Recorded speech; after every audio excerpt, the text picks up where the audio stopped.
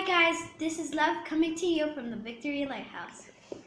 Okay, you guys, today is January the 6th, 2018, and I am doing a retightening on Love's hair. This tutorial today will be about her journey and where we've come. So far, I've done a lot of retightening in her hair.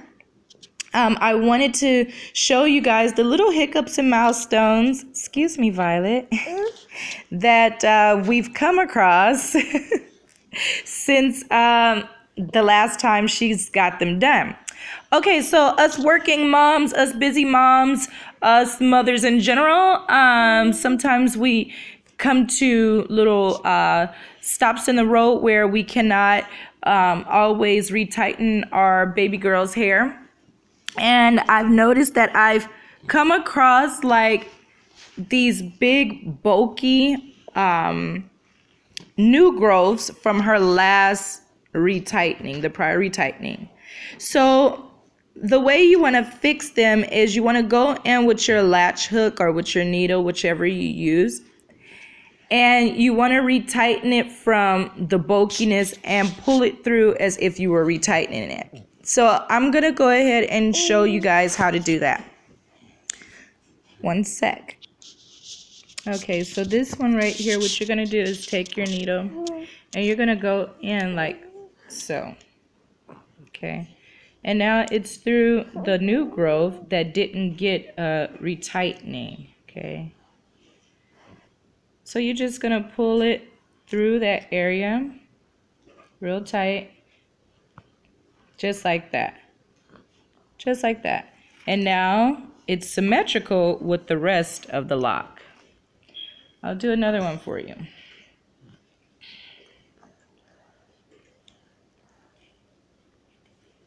This one, you go through just this so.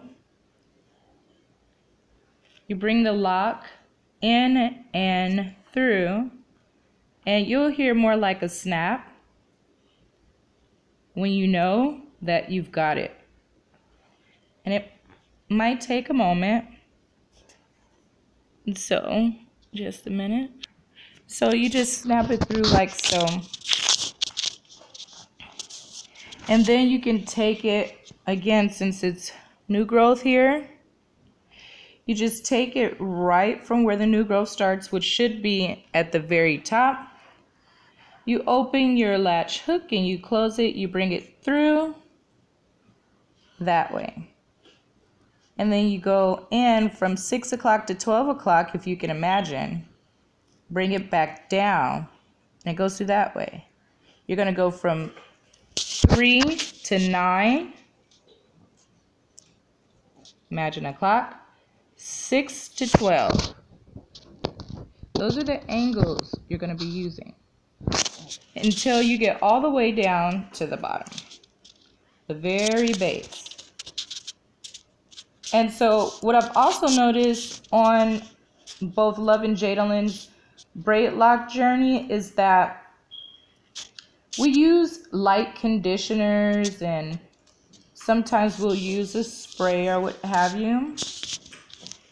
And it will cause a little bit of buildup and we'll have to use like a clarifying shampoo. See, all symmetrical now. And so in doing that though, I'm going to zoom in where you could see easily the little buildup there. So what I'm going to have to do is go in, shampoo again. They have not been shampooed for about a week or so. And so I'm going to also just put a very gentle cellophane or a dark dye. They have lock dye and stuff to put on there, or you can use the dye that you prefer. And I'm just gonna go in and go ahead and make all the color one.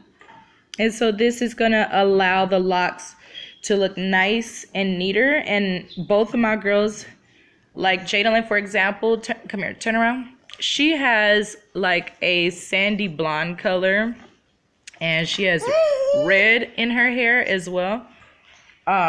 So sometimes her look, it'll be a little like dusty looking. So I have to find something that will match her original hair color.